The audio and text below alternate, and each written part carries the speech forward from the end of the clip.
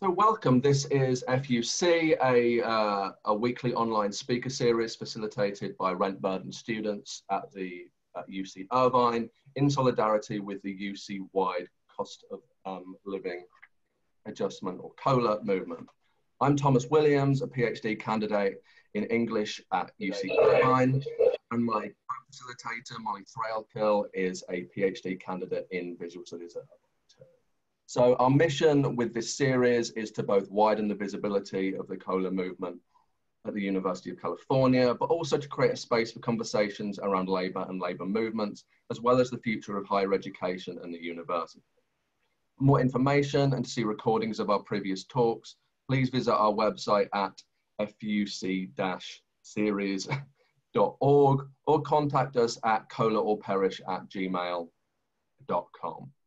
So Molly and I also want to note that we view our role as facilitators as just that. We are here to provide our energy and resources to grow this platform so that these conversations and invited discussions can take place. Above all, we are here to listen and to learn alongside everyone. So to that end, we wish to kind of push a couple of things today.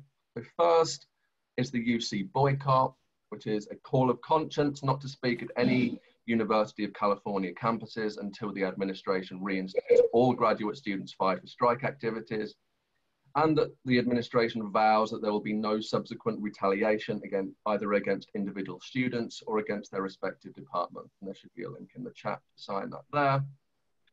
We will be holding a panel discussion around the boycott, including guest speaker Lauren Ballant, at the same time 2 weeks today. That's 12 to 1 p.m. on the 7th of August, on Friday the 7th.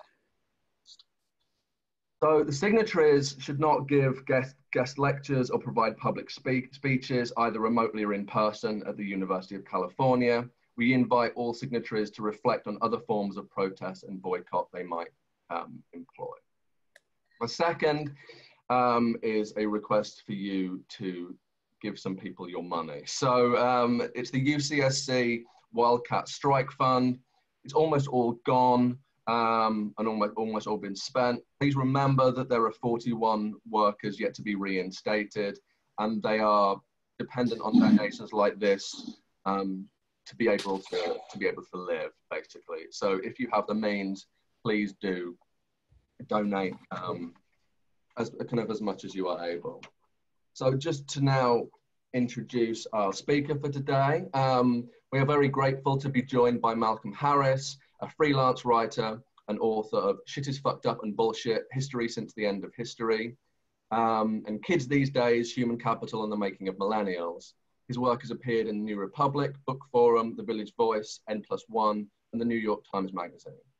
He lives in Philadelphia, and today he will be presenting Human Capital Stock. And so over to you, Malcolm. Great. And thanks so much for having me, Thomas and Molly. I want to ask people again, please donate to that fund.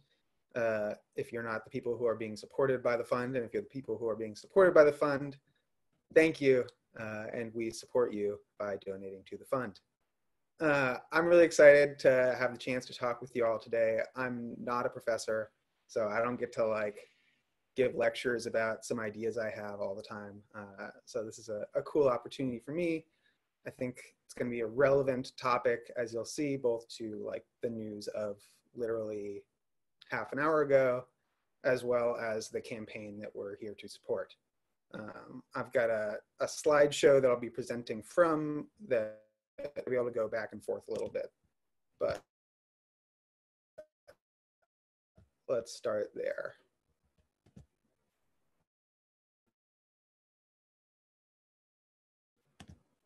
So this is the we talk today, which is fixed variable capital, or how Marx explains why you hate yourself and want to die. And that another way of saying human capital, which is a topic that you might have heard a little bit about in the world.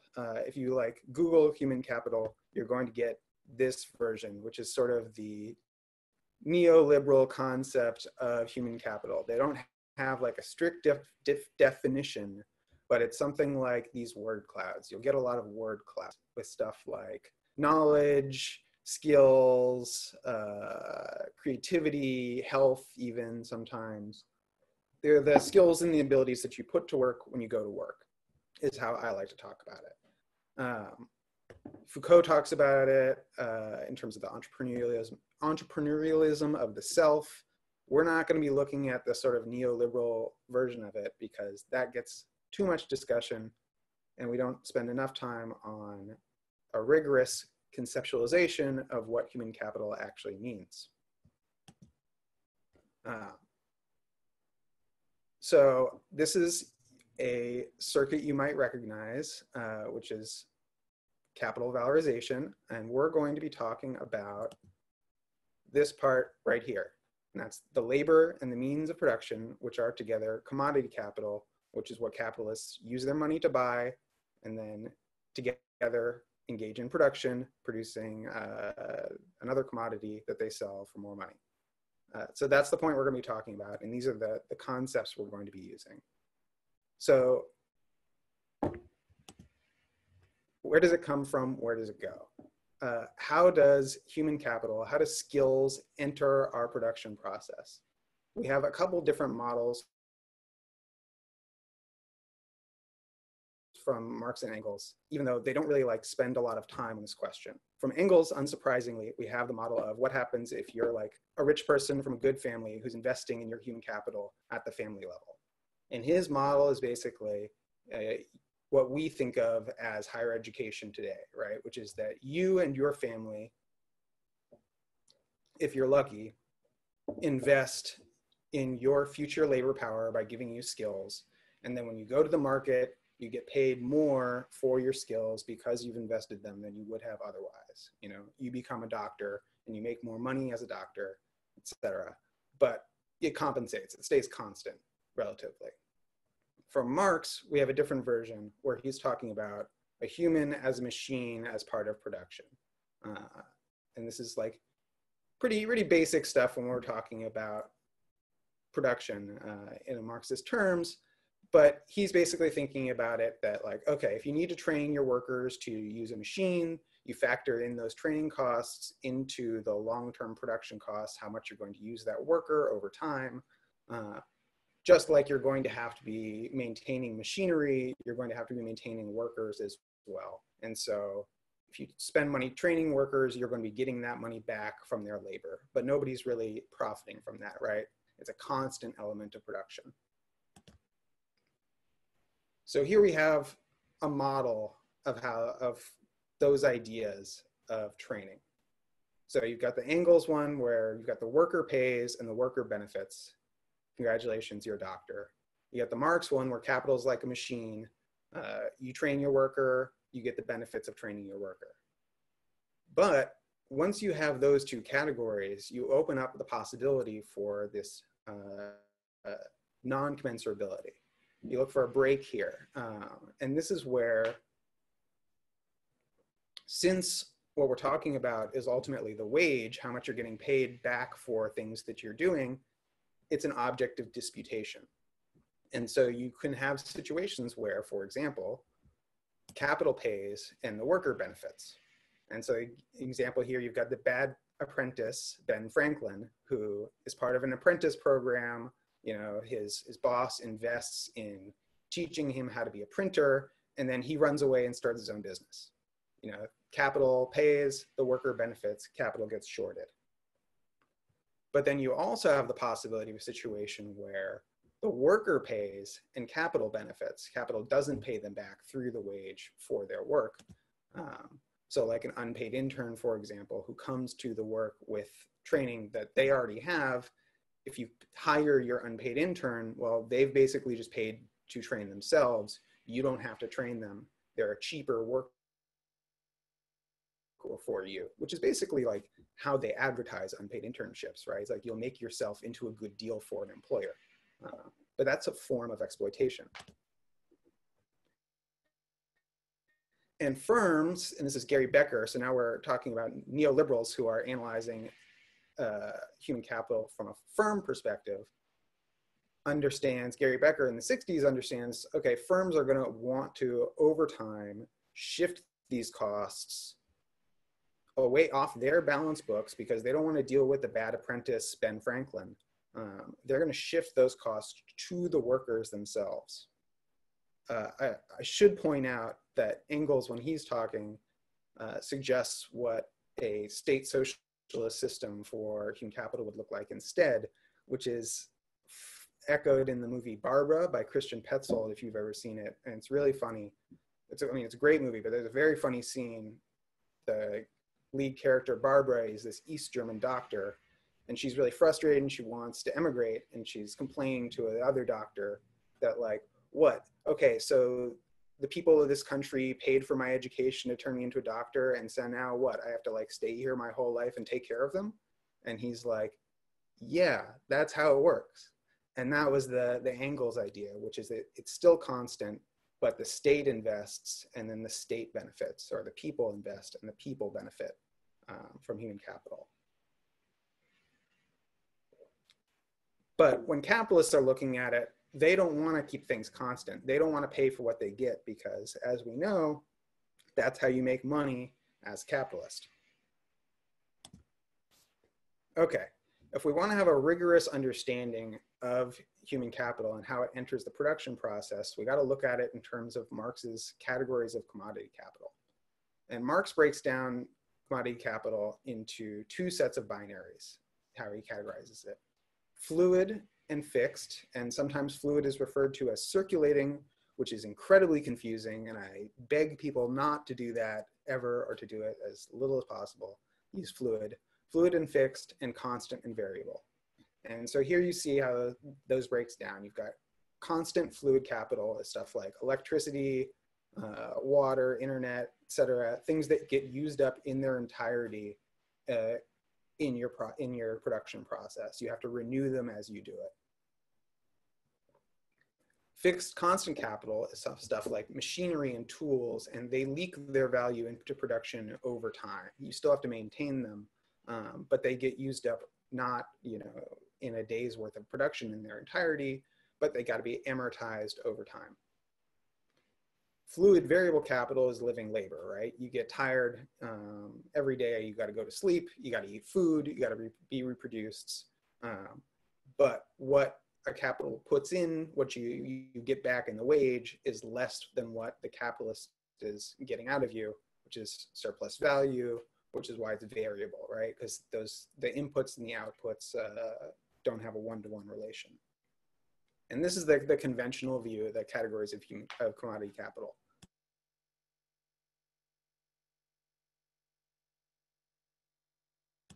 But what goes in the fourth category, where we're missing, is this early 19th century political economist, I guess you could say, or critique of the political economist. And he's got this essay where he's writing against Mill. And Mill's argument is this pamphlet where he's saying, it's like the most basic argument for a defense of capitalists that you've ever seen in your life. It's like, you say capitalists don't do anything, but capitalists have to bring all the stuff to production. You got to bring the machines, you got to bring the clothes, they got to have all the wages ready, they got to prepare everything for production in order for it to happen. And so of course they're gonna want some money. And this remains the conventional defense of capitalist profit. And Hodgkin writes this whole response where he's like, the only thing necessary for production that gets brought there is the skill of the laborer. Capitalists don't have to have anything. They could just have some credit. They could be lying. We recognize all the time that capitalists don't have this stock of goods that pays for production into the future. That's not really what capitalists do. And in fact, the only thing that you need in terms of fixed stuff to begin production is a laborer who knows how to do their job. And you can't get anything without a laborer who knows how to do the thing you need them to do.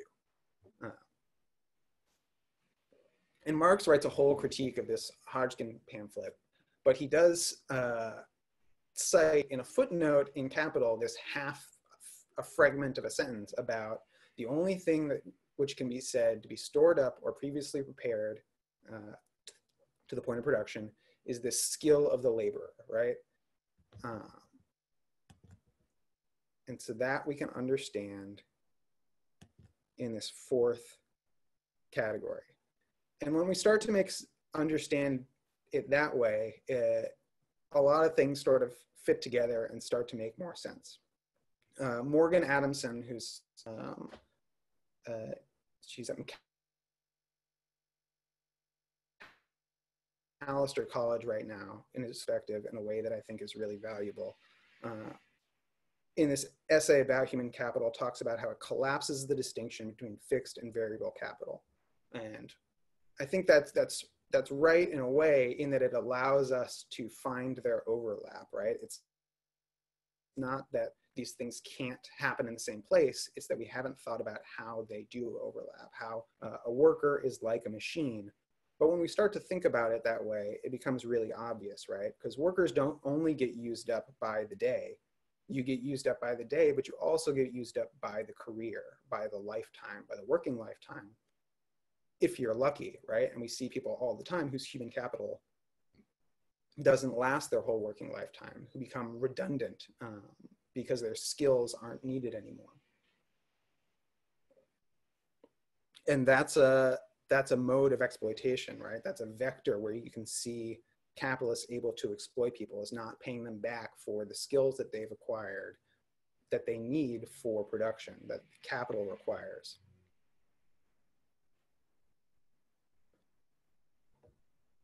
But the whole point of capital is that it's inalienable, right? You can't sell your skills or abilities.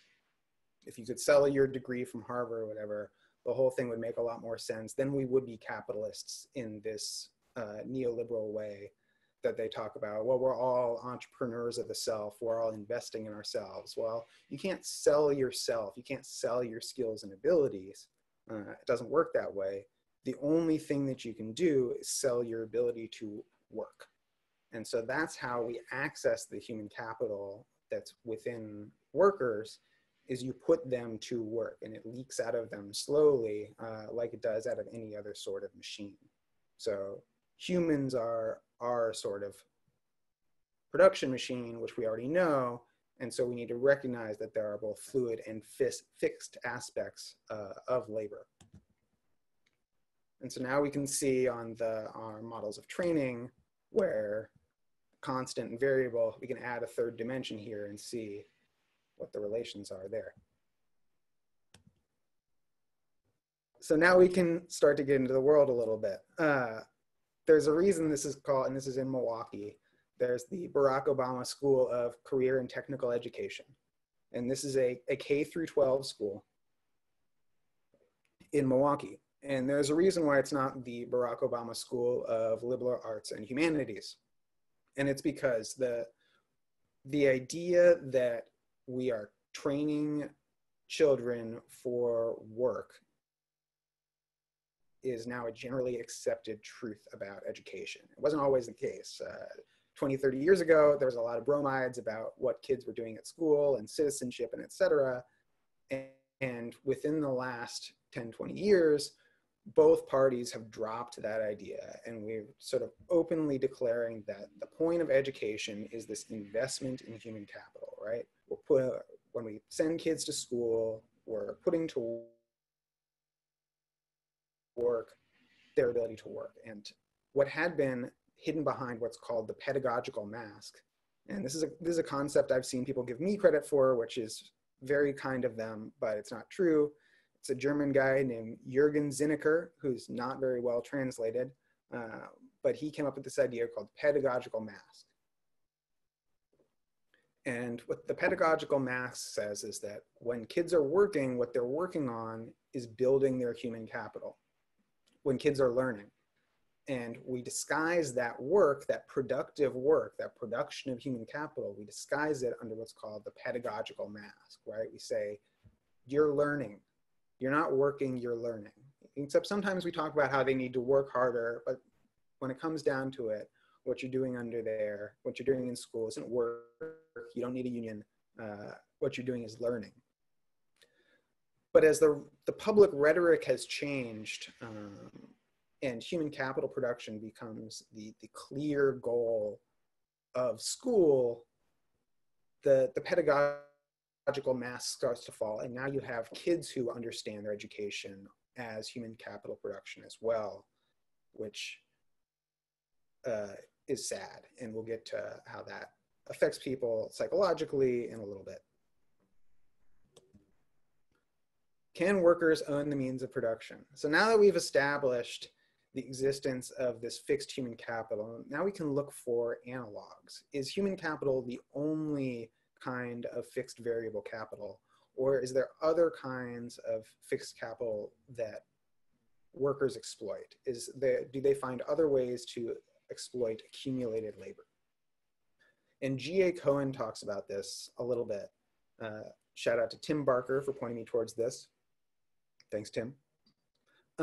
G.A. Cohen talks a little bit about workers owning insufficient means of production. So you've got the tailor. This is a 16th century tailor right here. He looks very dignified with his scissors. And Cohen talks about, well, if you own your scissors and you bring your scissors to work as a tailor, you can be said to own that means of production, but it's insufficient. You can't produce on your own. But still, you can be said to own that pair of scissors, and obviously that pair of scissors is part of the means of production. You own it. I'm not sure this is true, and I'm going to argue that what that scissors looks like is something more like that, something more like a Tim Burton character where the scissors are attached to your hands, right? As far as the boss is concerned, you don't own the scissors, you're Edward Scissorhands. And it sort of goes back to, remember, capitalists don't necessarily own anything either. Even though they appear to workers as people who own you, they don't necessarily own anything either. Talk about that in a minute. So this is Ratatouille. You might recognize Ratatouille. And as far as the Ratatouille, if you don't know, is a story about a chef who becomes friends with a talking rat, and the talking rat is also an excellent chef, and he becomes the brains behind the sous chef's rise as a chef by hiding under his hat. And the thing about the relationship between labor and capital is, as capital views you as human capital, they're setting production targets. They don't really care how you get there, right? They don't care if there's a mouse under your hat telling you how to make that soup. It doesn't matter to them if you own your human capital, or if you own the clothes that they tell you to bring to work. There's another movie, Abbas Kiarostami's short called A Suit for a Wedding, where there are a bunch of kids who work in this garment district, and one of them is making the suit for this rich kid, and all the kids in the garment district want to borrow the rich kid's suit before he gets it to go out on the town for just like an hour or two, right? And capital sort of views you like that. Like, it doesn't matter if it's your suit. It doesn't matter if you own the human capital or if you own the tools, if any of this objectified variable fixed capital belongs to you or not. The point is that you can put it to work for capital. So this is the new Progressive mascot for Progressive Auto Insurance. This is the Motor. It's like the Minotaur, but it's a motor. And it's a guy who's half guy, half motorcycle. Which is always funny because, like, who rides on the seat, right? Like, what's the point of a motorcycle is a thing that a human rides. And I think the implied answer here that they don't say is that you're an Uber driver, right? That's an Uber driver. And that's how companies think of workers in their relationship to human capital, not just their skills and abilities, but any tools they might be required to bring to work, is as this motor, this collective accumulation of potential labor based on not just your living ability to do work, but also the accumulation of your past skills and maybe the accumulation of your past purchases, right? Because you saved up to buy that bike. And with this pressure to transfer fixed costs onto workers, we see capital shifting more towards this platform model, right? Where they assume less and less responsibility for their capital assets. And since so much of this the market right now is so speculative, and one of the things that they're looking at is capital utilization metrics.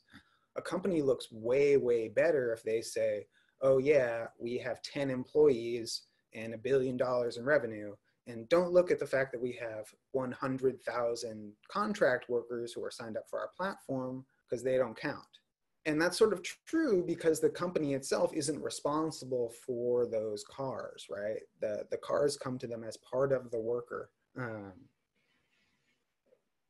And we see this echo of a sort of putting out system where workers are now responsible for handling their own means of production, for bringing them to the workplace or not bringing them to the workplace, as the case may be, as we're seeing now in the age of Zoom. And this is something that Marx considers a little bit putting out system, but he sort of writes it off. And it's easy to see why. It's because one of the examples that he gives is watchmaking. The watchmaking is something you can do through a putting out system because it requires really sophisticated labor. It's slow. The pieces are small. It's easier to move them around, and so you don't produce a lot of them. And so you don't need the centralized benefits that you get from a factory.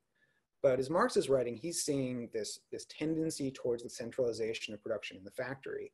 And the benefits that you get from concentrating production in one place seems so massive that the idea that you're ever going to, put production back in people's houses as like a major part of production seemed really silly to him.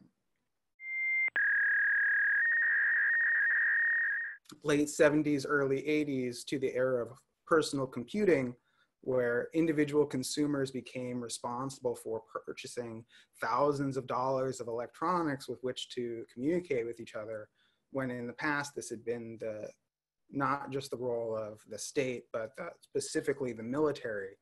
And now it's everyone's job to bring our computers to work. And when they fail, they are our responsibility. So I'm sorry for my responsibility. I'm also sorry for the era in which we find ourselves. But also that relates exactly to what I was going to start talking about, which is, where were we? Where did I get cut off? Did I get to Karl Marx did not anticipate the internet? No? I don't think so, no, but I was also where did I get cut off, Thomas? Do you know? I would be very grateful if someone from the audience could tell me, to be honest with you. The Uber bike man. Okay, perfect. Okay, so we're returning to the putting out system. So it was the motor you got kicked off at, apparently. Great. Okay, so we are all motors as far as capital is concerned, as me with my computer, as faulty as it may be.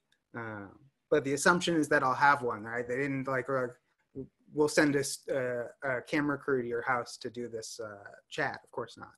Everyone's got a computer. And so I was talking about, Karl Marx talks about the putting out system a little bit, where production is outsourced into individuals' homes. And he writes about this a little bit, but doesn't think it's very important, basically. And we can understand why. Is that at the time, capital was reaping huge efficiencies from centralizing production within factories.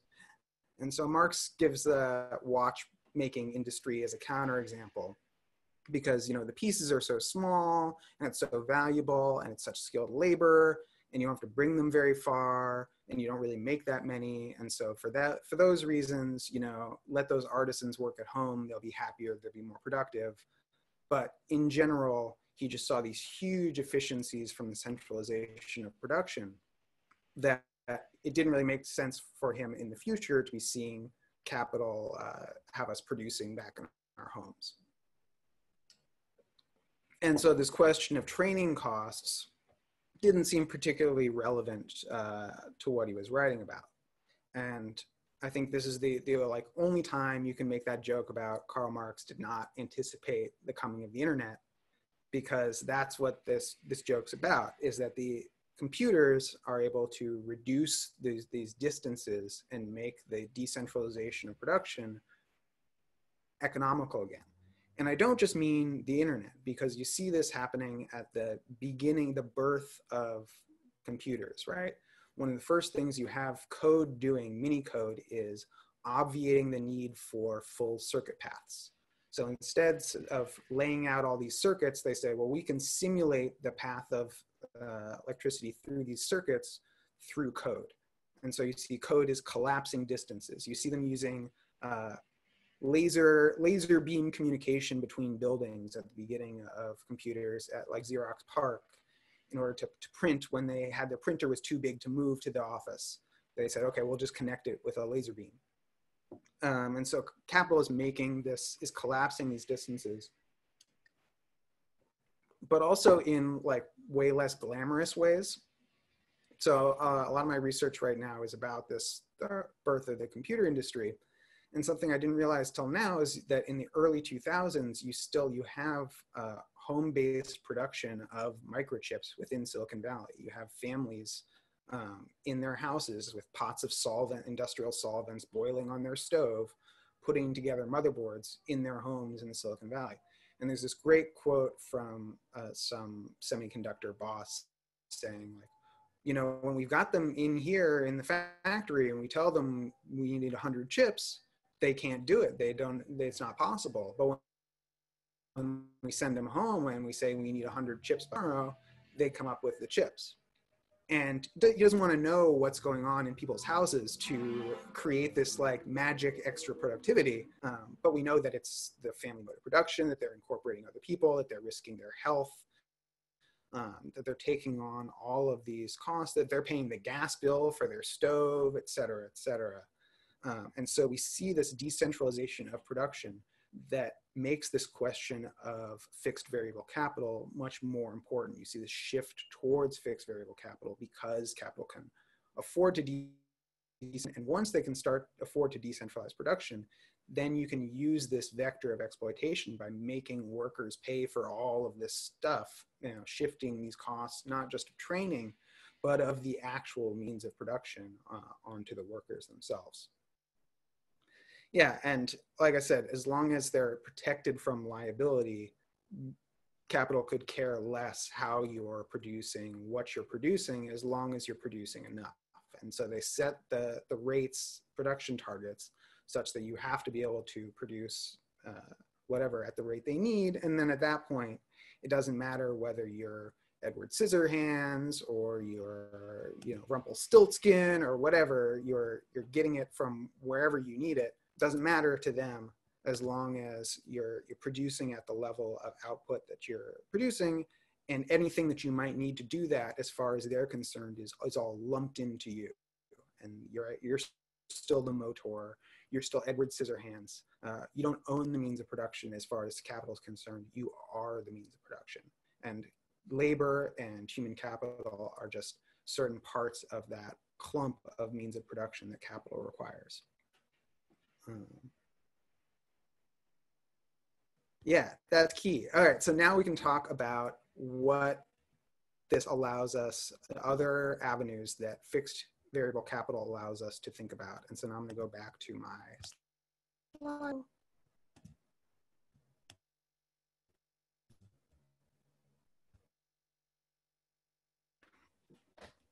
Back to our motor.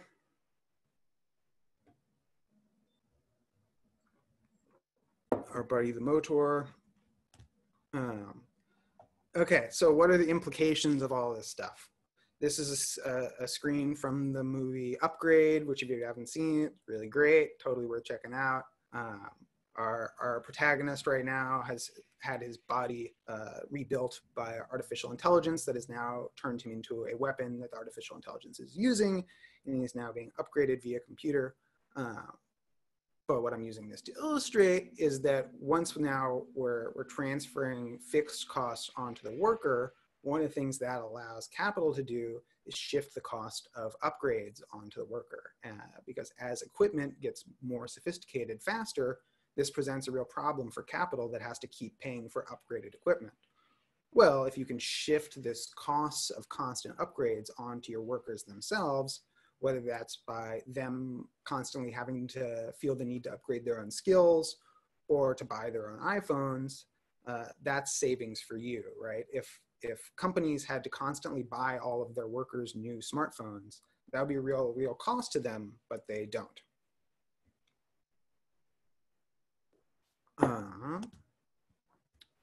This is a quote from volume 3, where Marx is talking about the counter tendencies to the rate of profit to declines, like the most important part in the whole collection. And I just find this is hilarious, because he's like, oh, there's this thing where you might pay people below the value of labor. This is crucial to the whole thing that we're doing here, but I'm not going to talk about it anymore. But it's something that we need to think about. And so this depression of wages below the value of labor power, I think this is what is called underemployment, right? Not just like not getting enough hours, but the depression of wages below the value of labor power. And here, the way I'm using labor power doesn't just mean the wages that you get as a worker that is the cost to reproduce yourself. It's also including all the stuff now that you're bringing to the site of production. And so if you're requiring workers to buy their own cars, suddenly depressing their wages below the value of their labor power is a lot easier once you're counting the car as part of their labor power. And this is something you can illustrate easily and dramatically with Uber drivers, which is that the latest driver survey has them paid gross. This is what they take home, not taking out taxes. 83 cents a mile gross pay. Right now, the reimbursement rate for the federal government, if you're a federal employee and you're using your car for work travel, so that's a rate that's been negotiated by unions. This is a realistic cost to a worker of what it takes to use your own car for work, is 57.5 cents a mile.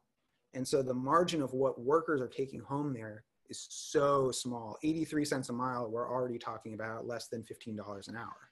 And so when we're talking about 3/4 of that or so being compensation for your car, for the fixed variable capital that you're bringing to work, you're not really getting paid anything there, or you're getting paid very little, below the cost of your labor power.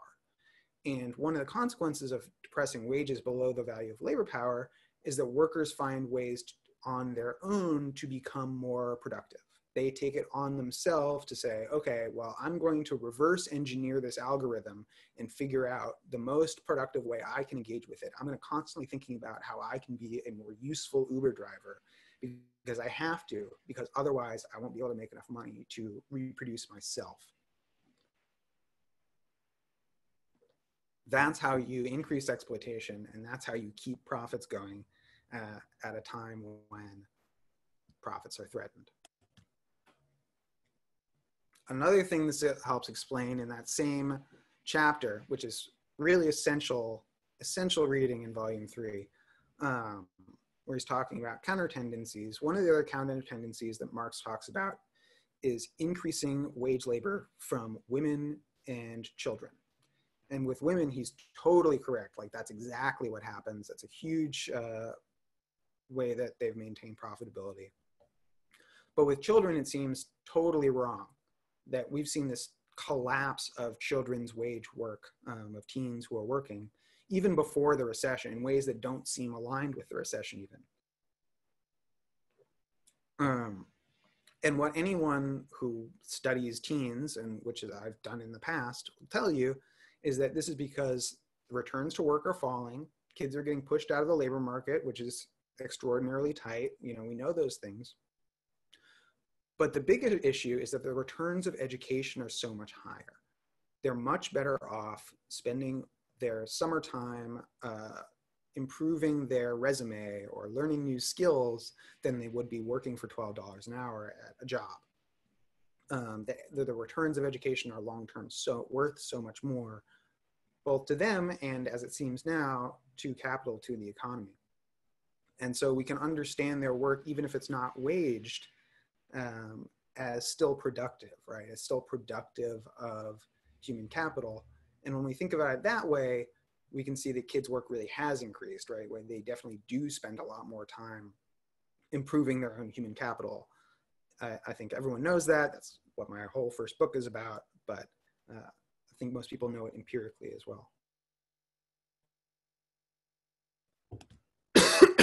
What this also means is that, okay. Constantly worried I'm gonna lose you guys. This is a great quote from Selma James in Women in the Subversion of the Community, where she's talking about kids and school. She says, the rule of capital through the wage compels every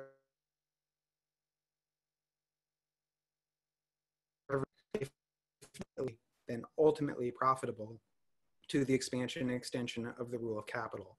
That fundamentally is the meaning of school. And so this is Selma James pointing to unwaged labor. This is in her discussion of unwaged labor, right? And she's pointing to the unwaged labor of children as producing human capital, not just like reproducing themselves as kids or as future workers or whatever, but as building something that will be not immediately, but ultimately profitable to capital. And I've always thought it's really cool that she talks about kids' uncompensated labor in this way. And it's never really discussed as part of this text. And I always like to try and bring this out.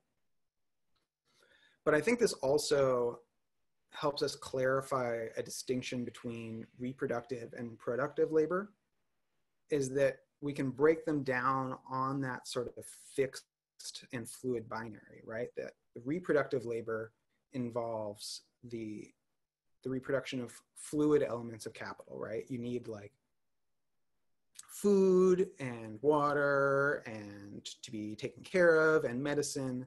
That's on the getting used up by the day, right? That's reproductive work.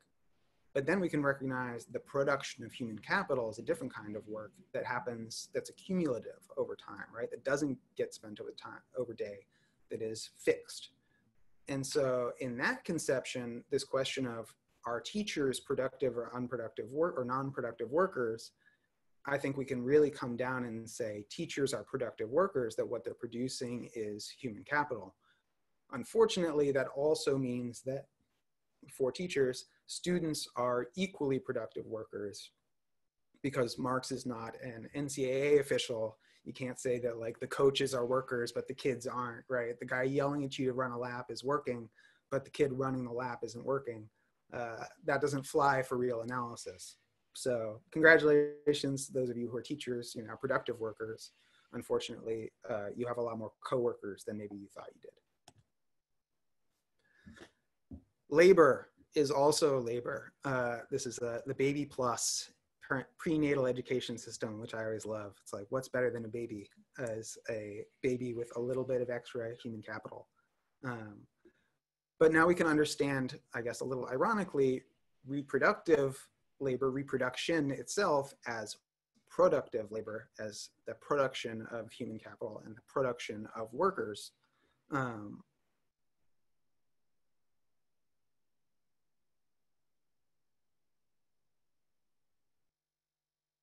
It's reproductive at the micro level, at the level of like giving birth to a child, that's productive labor, right? And we can think back to the Selma James a little bit, that the feeling that she describes and evinces is one of it as well. Like capital is taking her child away from her, out of the home, putting it in the school where it's being trained for capital. And that she experiences that as an exploitation, not just of her feelings, but also of her real work. Another question this suggests is, are there other kinds of fixed objects that you can exploit like machines without putting anything in the first place? And Marx talks about soil as something that can be exploited in the same way that workers can be exploited, which suggests, I think, that the free gifts of nature aren't always so free as we've been led to believe. And this is a Dyson sphere, which is a speculative contraption that could surround a star and harvest the energy from it. And so we can imagine someone using one of these to, for example, exploit the sun as a sort of fixed variable capital that is detached from labor, but that's still something that they can take advantage of for free. let's see if we can watch this video.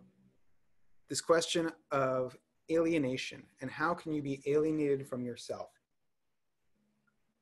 Let's watch this video and then talk about it. This is from the Born Identity. I'm making this up. These are real.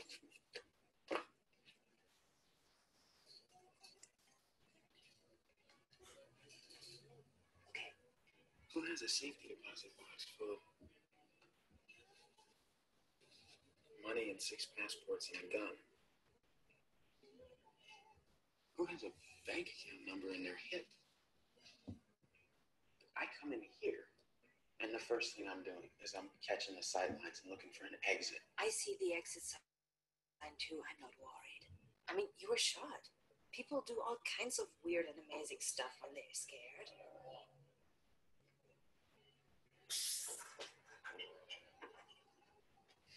I can tell you the license plate numbers of all 6 cars outside. I can tell you that our waitress is left-handed and the guy sitting up at the counter weighs 215 pounds and knows how to handle himself. I know the best place to look for a gun is the cab of the gray truck outside. And at this altitude, I can run flat out for a half mile before my hands start shaking. Now, why would I know that? How can I know that and not know who I am? Wow. I showed this to a crowd some months ago, and none of the young people, like college students, had ever heard of the Born Identity or any of the Born movies. So I'm old. But okay, so the way Marx describes alienation is for the worker is you make this stuff, and then the stuff that you make belongs to a capitalist who is oppressing you. And so you encounter your own work as it's objectified as your enemy, as this like force against this outside estranged force that from which you're alienated that comes to attack you, that is made up of your own labor. Now, how does that change when we start thinking of a fixed product of our labor living still inside ourselves? And I think this Born clip suggests that, right? Is that you can have these skills and abilities that have been put inside of you by capital that you've worked perhaps even to put inside of you in order to, in the future, be exploited. And you confront your own self as this product of your work whose interests are counter to you. And so alienation becomes a question of how you feel about yourself. It's this question of self-alienation, because yourself itself is a product of your labor that is ultimately designed for your exploitation. And I think that speaks to a lot of the feelings that a lot of people are encountering right now about the kind of people that they've been made by capital. And this was literally like right before I started this conversation. This was like an hour and a half ago. Yeah, 2:15 today.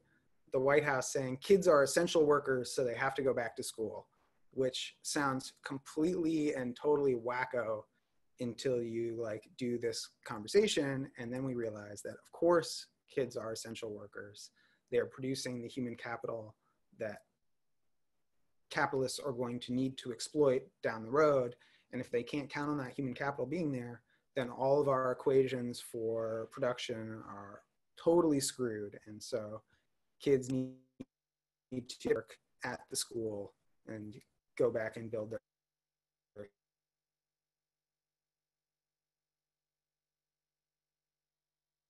a little longer than I planned to, but hopefully there's still some people around who want to ask some questions.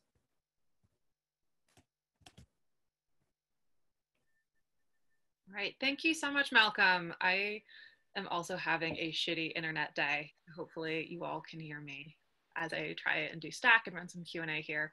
Okay, so the first question in the chat is from the DSA SF chapter. And they ask, how does the notion of surplus labor relate to human capital?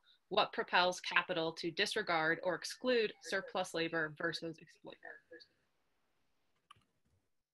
Yeah, so how does surplus value relate to human capital? That's a great question, because what we're talking about is built up labor in the first place. And the neoliberal vision of what human capital is that you're like investing in yourself. And we should don't let them get away with that. Like, that's not true. What you're doing is working. And what you do through work is you're saving. You save through work, right? You invest capital, but you're not a capitalist. Like, you're a worker. You don't invest in yourself. What you do is you accumulate labor. And so even when I bring my computer to work, that's not capital for me. That's capital for my boss, who is a capitalist. For me, that's a tool that I saved up for. That's my accumulated labor. And so when my boss gets value out of my computer, that's surplus value that he can find a way to extract from my computer, which is my past labor, right? So you can pull surplus value out of my past labor, or not, or maybe I could get something out of him for it. But I think when you look at patterns of education and worker compensation, you can see how this relationship is actually turning out. And the way it's actually turning out is this is a vector of exploitation, right? They are harvesting surplus value from the labor you do as a child, which is why that labor is itself alienating. That's why school feels so fucked up now for kids, I think, for students in general, and maybe for the teachers who are teaching them also, is because they realize that like they're doing this because what they're doing is going to be exploited in the future. And that feels bad.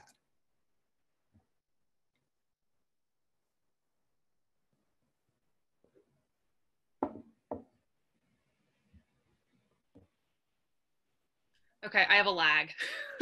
So hopefully I'm in a good position to do this. So Malcolm, are you ready for the next one? Yes. Okay. I can put it on my phone. Okay, this person would like to ask you if you think the adoption of remote learning through software, especially during the current pandemic, is leading to a new kind of centralization of human capital production. Yeah, absolutely. Well, what skills are, what are kids learning when they're learning through Zoom? I have a hard time believing that, you know, a 7-year-old is learning a lot of substance via Zoom, from what I've heard. And the idea that that's like a more enriching use of their time than any other thing that they could be doing sounds ridiculous to me. However, what I think they are learning is how to stay productive and, you know, uninterrupted, how to continue on with their routine during a disaster. And that's going to be a very, very, very important capacity as we move on to the future. If you think about a 7-year-old, all right, well, what is a current 7-year-old's prime working years? What does the ecology look like 20 years from now? How many months of the year are you going to be able to go outside 40 years from now? And so you think about the skills and abilities and training that kids are getting from this whole Zoom experiment. I think it's very useful stuff in a bad way, right? This is training them for the future of production. It's not any good to them as people. There's no enrichment going on there. And it seems like real, very pure human capital production to me. And it seems pretty clear what it is, what those skills are going to be useful for.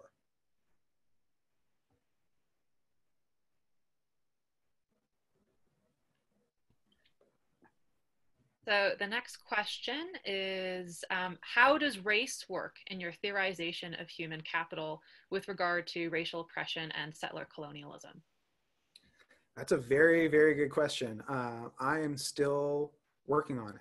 So labor market segmentation is clearly connected to the creation of race and the utilization of race by capital, right?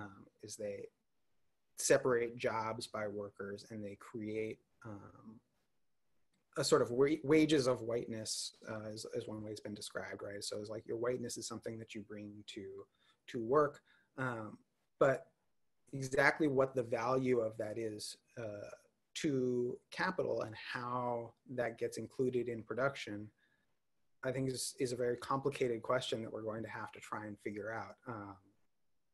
So the role of race in fixed variable capital, I'm not sure exactly how we're going to end up thinking about that as a concept. It doesn't mean it's not that doesn't mean like race isn't deeply involved in the history and production and ongoing production of capital. I think there's a reason the Motor progressive mascot is black, for an example, that the face of this sort of decentralized production that we're talking about is black. And I think there's a reason for that, because that's another way that capital fights for an increased rate of profit is paying people less. And one of the classic ways that they pay people less is racial labor market segmentation. So I think that's a reference we're going to see here. I guess that's how you could see them connected.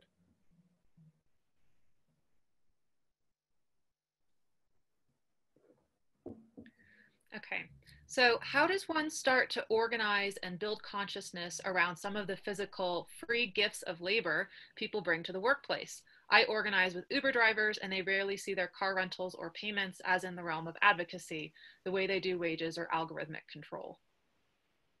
Yeah, well, I think some groups doing gig worker organizing try to bring attention to this. Like I said, the stat about how much workers are getting paid per mile and how much they're paying for their cars and stuff, I got from a gig worker advocacy organization. So I think there's an awareness that that is cutting into their pay. And I think there's an understanding that this is a mode of exploitation. I think workers also understand that they are more and more qualified for their jobs that are not paying more and more. And this is happening at all levels of the economy, right? Not just at the like elite levels of the economy, but we've seen the education of the American population explode over the past half century, and compensation hasn't been forthcoming. And a lot of those people who sort of bought into the idea of human capital and their investment in their future human capital are not elites who already had that sort of constant relationship where I've got a family that can invest in my future ability, but people who put their accumulated past labor into their abilities, right? Who worked, not invested, but who worked for their skills. And capital has taken advantage of that work, that massive work that so many people have done, and has been able to pay people less for that.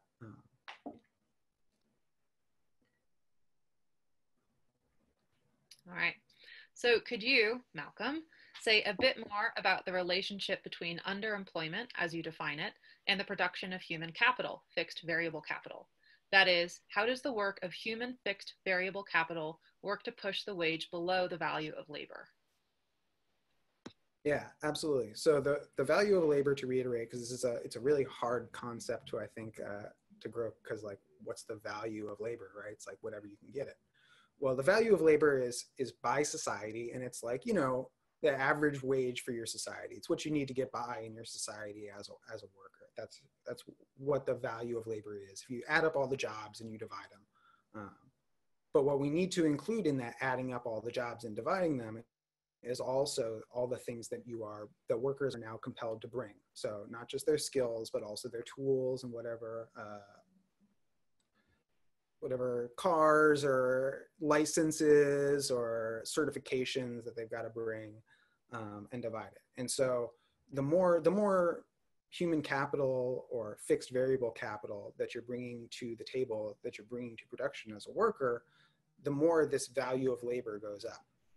And the more it goes up without you realizing it, the easier it is for them to push pay down below it. And so you can even push pay down below the value of labor without lowering wages if what you're doing is saying you have to, oh, well, next week you got to bring your own car to work.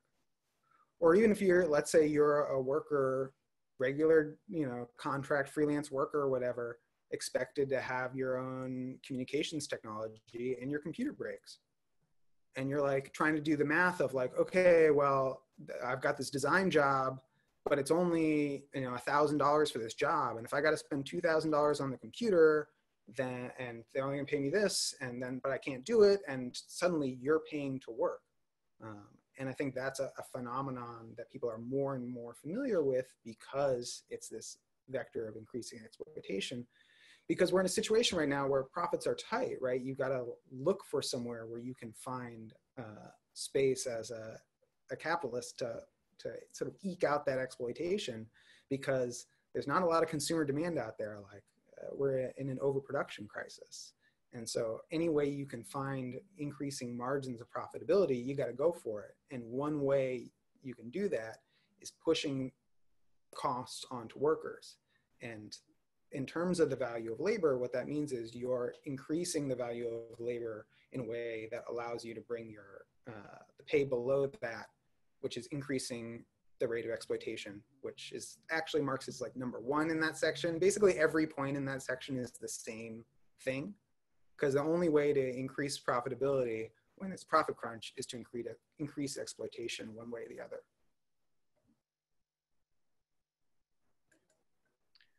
Okay, so our next question is from Kelly. I think you have your webcam on. So do you want me to read your question, or would you like me to unmute you?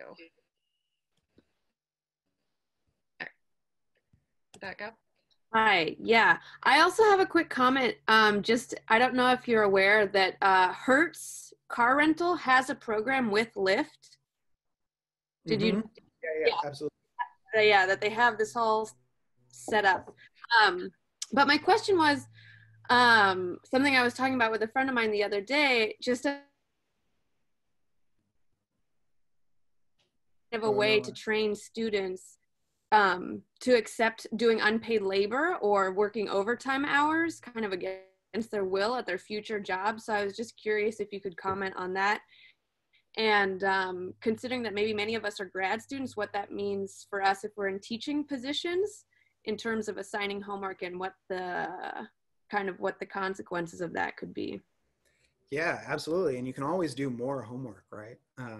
And so opening up this space for increased work always starts this competitive race, which is something I didn't even really talk about here, is then the competition between individuals to have the most, to be the most prepared, which Capital makes huge use of. And so when you introduce yes, homework teaches kids that you can always work more, that you should be bringing work home, and that's normal to always be working, that there's no like work-home division that's solid. But I think that point has sort of been made for a while now. I think it's almost sort of a like antiquated cliche point to be like, oh, there's a breakdown between like the home and work. And actually, I keep bringing things back to early computers because that's how I'm spending all my time now. But in like the 70s, early 70s, late 60s, Intel did this internal survey about what people could imagine using a personal computer for. What could they imagine using a computer at home for? Because at the time, computers were giant databases at work. And they surveyed the entire company, and they only got back one answer. And the only answer they got back was, well, a housewife could organize her recipes using a home computer. Because the idea that you would like bring a computer home and do work at your house with a computer is like, that was so ridiculous. That's like telling a car mechanic like, oh, why don't you bring like the car jack home and like, you know, work on the car in your living room after hours. Like that's obviously ridiculous, and I would never do that. And I would never like invent the machine that would allow me to do that, because that would be stupid. And now this seems like, well, of course, you just go home and do your work at home after work. And kids have definitely internalized that. In my first book, I talk about, there's this book from the 50s called Danny Dunn and the Homework Machine, which I think really captures exactly what you're talking about, which is this kid gets access to a mainframe computer in 1959 and is like, oh my God, I can do homework automatically now. I don't have to do homework. I can go play. And then I can do my friend's homework too, and we can all do homework. And now we don't have to do homework anymore. And the teacher confronts them and is like, you can't do this. This is cheating. And he's like, no, it's not. It's using technology. It's using tools. What are you talking about? Everyone uses technology and tools to do their work. And the teacher's like, oh, damn, like, what am I going to do? I can't keep this kid working anymore. And the answer that she comes up with Danny's mother is just increase the workload. Just give them tons and tons and tons. Oh, congratulations. You're the like homework champions. Now you can have this much homework. And so now you still have to spend the same amount of time, but now it's on the computer, and now you can produce that much more. And that's the conclusion. And the conclusion is like, oh, well, he'll have a better chance of getting into college now. And he gets a shiny star sticker.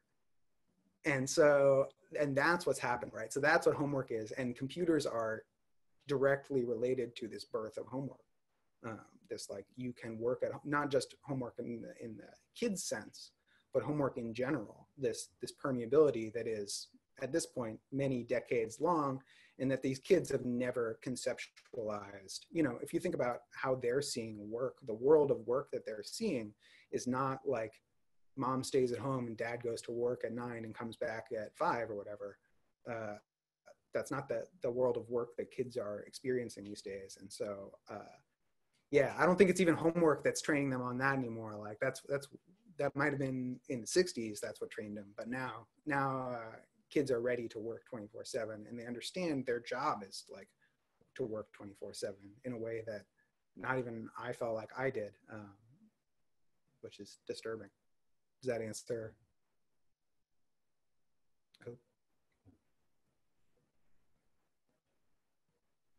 All right, so Malcolm, we actually have quite a few more questions. So how are you for time? Do we need a hard stop anywhere? Are you still having fun?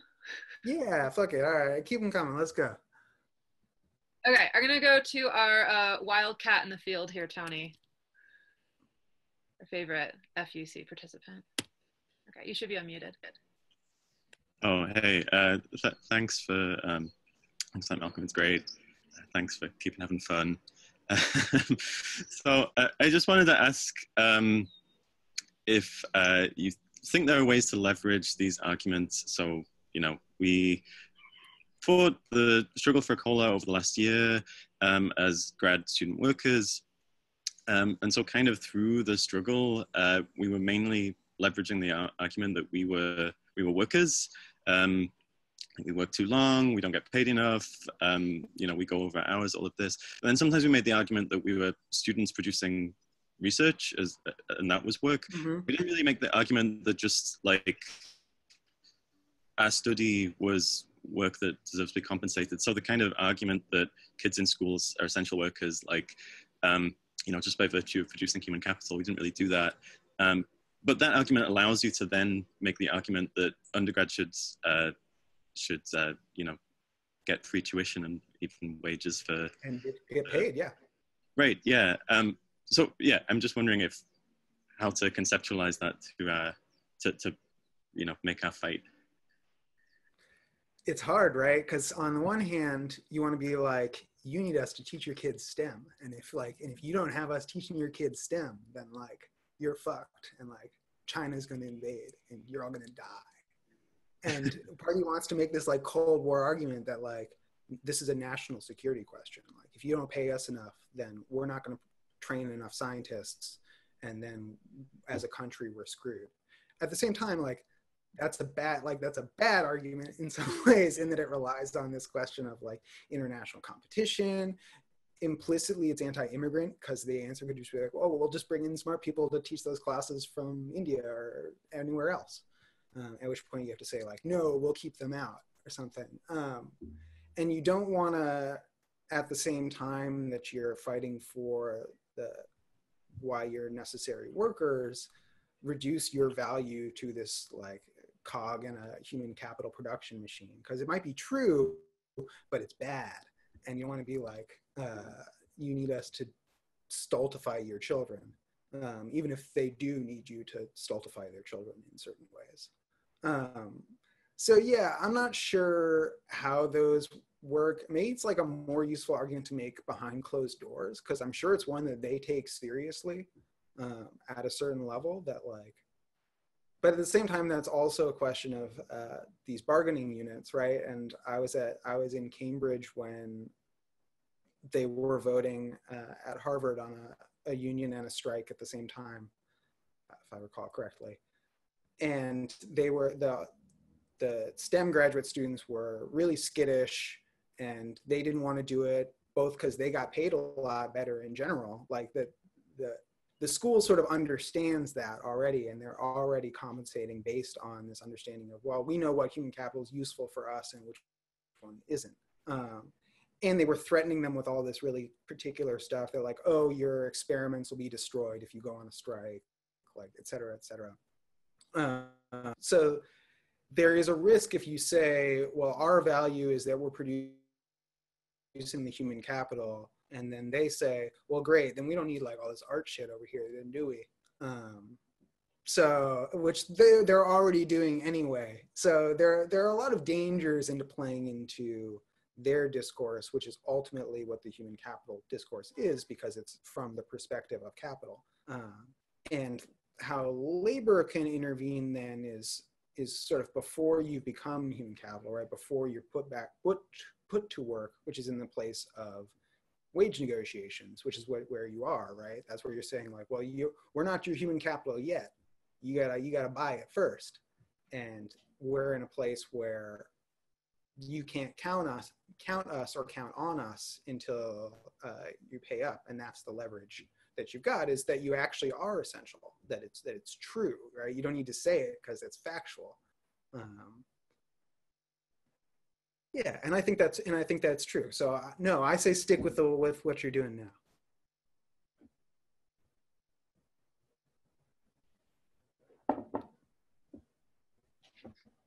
Okay, so I guess we have a comment in response to Tony's question, which is, wouldn't the argument also point to the postgraduate school life of precarious academic labor?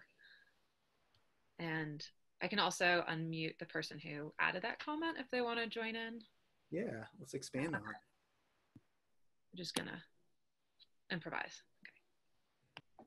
Hi, thanks Malcolm, and thanks Tony as well. I guess so much of the anti-grad labor hinges on this technical distinction between student and worker, but this seems like a good leverage point at which you can eliminate that category distinction, right? By pointing out that actually, no, we're building the fixed variable capital that you are eagerly awaiting to exploit once we're out of here, right?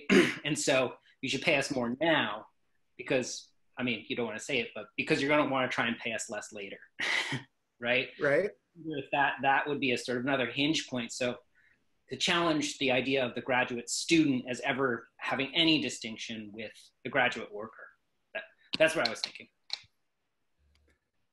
Yeah, absolutely. And I think grad organizing has sort of made a good point of this so far, of drawing this connection between the skills and the money and the time that you put in to develop these abilities, and pay that doesn't reflect that. And that itself is a mode of exploitation, that if you underemploy someone by not recognizing that you have to pay for all of these rare skills that they have, that they've spent all this time developing, that's a mode of exploitation. And I think people are feeling that, especially because there's so many. We've seen this increase in rates of education, right? There are more people getting more education. And so there are more people who can have more that they feel like they're being exploited for, and they're correct. So I think that'll be, as more people can recognize these arguments because they experience them and it reflects their experiences, I think they become more resonant popularly. So yeah, I think that's right.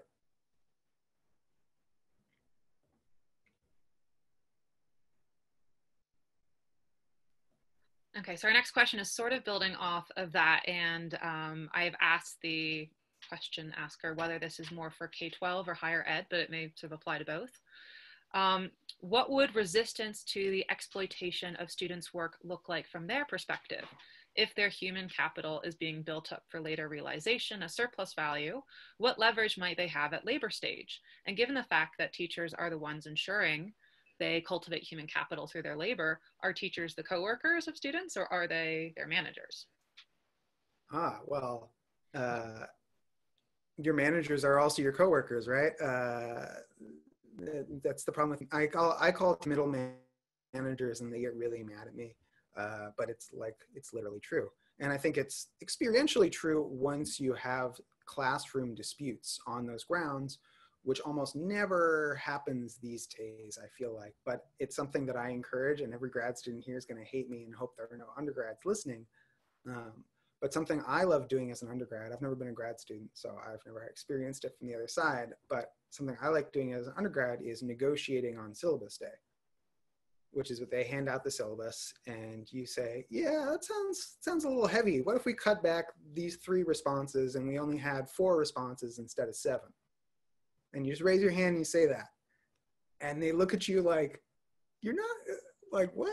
And then other kids are like, yeah, you know, that does seem like a lot. We could do 4 instead of 7. And most teachers, most instructors, and most instructors are, as you know, not professors, are pretty open to this and tend to be pretty receptive and don't just like freak out about their like control of the situation. I think partly because it's day 1 and they don't want to set a bad precedent and they're like off their balance or whatever. But especially if you like know somebody in your class and you get like 2 or 3 students going into the class with a plan, you can totally rearrange a syllabus for a class like very quickly by negotiating and by treating your instructor as a coworker and by thinking of yourself as their coworker and thinking about what your interests are. And I don't mean like cutting back, you know, how much you might want to learn from a good class that you want to learn from, but there's a certain amount of just of stuff that's just hostile, right? That's measurement and busy work or whatever in most classes. And you should reduce your workload. You should organize to reduce your workload in the classroom. Absolutely. Or even like change the syllabus if you think the readings are all biased or whatever. You're like, these are all dudes. How come they're all dudes on the syllabus? You can do stuff like that, and students should. It makes you feel powerful. And I think that's actually better education for the workplace than like any other thing you could get, right? And that's another thing that I think is so funny, that if the point of school was to teach kids how to get good jobs, well, then you teach them like the importance of joining a union. You teach them how collective bargaining works. You teach them all the things they need to advocate for themselves as workers if you wanted them to get good jobs. But the point isn't for them to get good jobs, it's to build human capital, which may or may not involve them in particular getting a good job. They might be the person who never gets the good job, and yet they're still doing a useful thing for the economy by raising the level of competition. So students can lower the level of competition unilaterally if they want to. I would suggest it.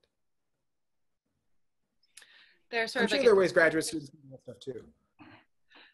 there's sort of an interesting bit of advice that circulates in my department, which is that a syllabus is not a contract, which is a good thing to sort of get yourself out from under, but maybe for a slightly different reason in that, you know, you don't want to feel like as though you are providing or furnishing a product that your student has paid for via their tuition, right, and therefore are sort of, they are entitled to receive things in a certain way.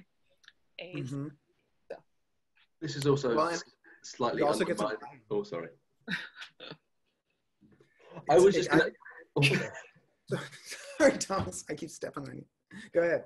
I was just going to take a massive shit on like teacher evaluation things. That was it, really, in the kind of, you know, the kind of propagation of the student consumer thing. But that was all really.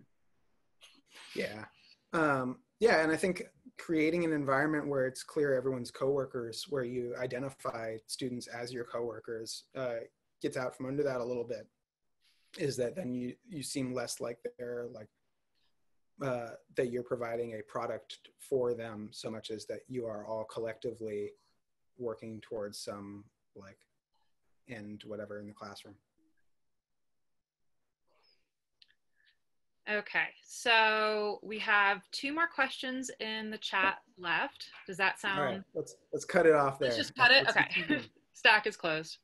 Stack is closed. Stack is closed. All right, so penultimate question. This is sort of going back to the prior question about race and racialization. So do prisons offer a good point of analysis, i.e. naturalization of racialized subjects as subjects without rights, expected to not only produce cheap labor, but also to pay back the costs they incurred as prisoners, food, etc.?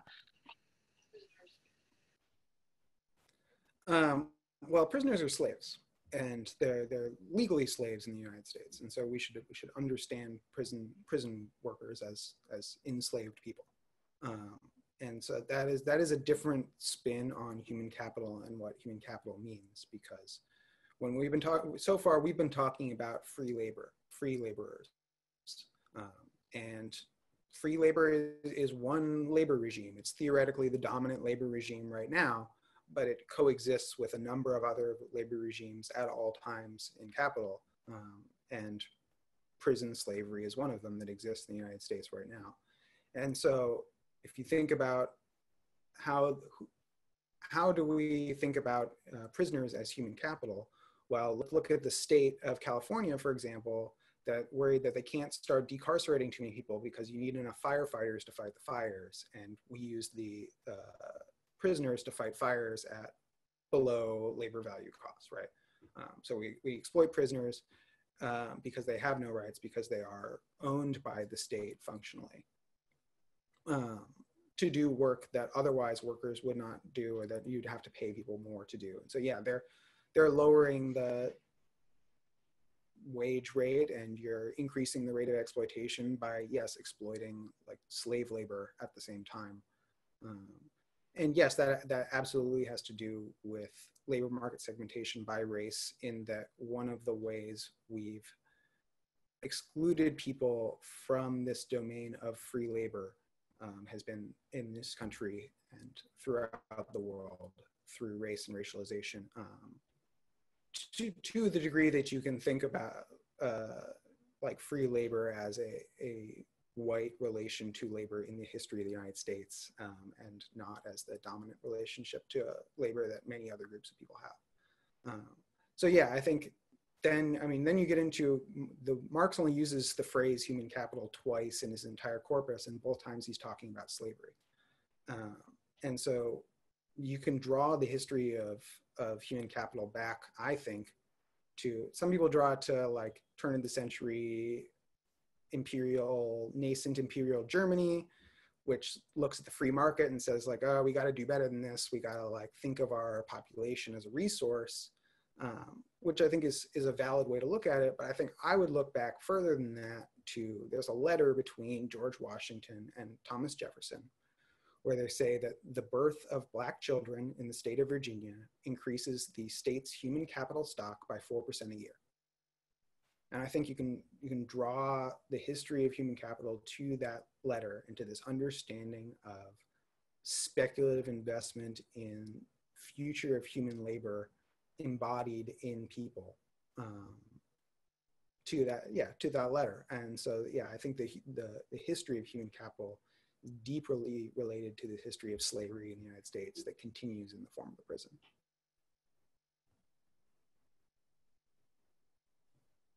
Thumbs up, thumbs down to that. All right, so our last question is about your first book, in which you describe college admissions offices as the bond rating agencies for kids. How significant of a role would you assign to the college admissions competition in producing human capital? Well, it's definitely a race, right? I don't want to exaggerate it, because it's such a small percentage of kids that even are involved in the application for competitive colleges. And it's true that with the like value of human capital, whatever, our economy has concentrated on what they think of as hyperproductive workers, who are driven to these heights of productivity through, as children, a lot along this question of college admissions. So it's there, yeah. At the same time, like most of the people the vast majority of people who go to college don't go to competitive colleges. They're not applying to competitive colleges. The question of human capital for the country is a question that far exceeds the population of Americans that attend competitive colleges, and it has to do with people who get associate's degrees. Like that's where we've seen this huge bulking of human capital in the United States, is more and more people attending some levels of higher education. So I don't want to exaggerate it. It's a big thing. I think I use it in my first book because I think narratively it's really useful to think about kids and this end of childhood, and them compiling this sort of resume and thinking about all of their work as kids as part of this resume compilation or whatever. But I also talk about how human capital works in different ways for different kids based on where capital thinks you're going to be useful to capital. And so if some kids learn to be adventurous thinkers and to always shout out an answer, some other kids are learning to sit down, shut up, and be quiet and do what they're told. And both of those are job skills. They're just for different kinds of jobs. And like we're talking about with racialization and labor market segmentation, school is a big place where that happens, right? We see like laning and tracking earlier and earlier, they're dividing kids on this path. And I think part of that has to do with the heavier costs that capital is investing in human capital. You got to decide earlier and earlier which kids are worth investing in and which kids aren't. And of course, those are going to be arbitrary decisions because I don't think people have like unitary intelligence measures, never mind potential measures or anything like that. Our worths cannot be measured or compared. And so they're going to follow existing inequalities and increase them. And I think that's what we've seen around, definitely around college admissions for sure. As well as some of them just bribing their way around it, which I think was really revealing when we saw people paying, you know, I'll pay you $1 million to make it look like my kid tried really hard through their childhood. Well, now we know what trying really hard through your childhood is worth, I guess. It's worth $1 million. So that's a lot of work that those kids are doing, if that's what it sells for on the market. Too bad they can't just swap it, because they'd be way better off, I think. Go to public school and swap your Harvard admission for $1 million. That'd be a good deal. Unfortunately, it is inalienable except through work. So I guess you're going to have to go to work after all. The end. Thank you all so much for having me. Please pay onto the strike. If you're still on this after fucking hour and a half or whatever, then definitely click the link below this video and donate to the strike fund.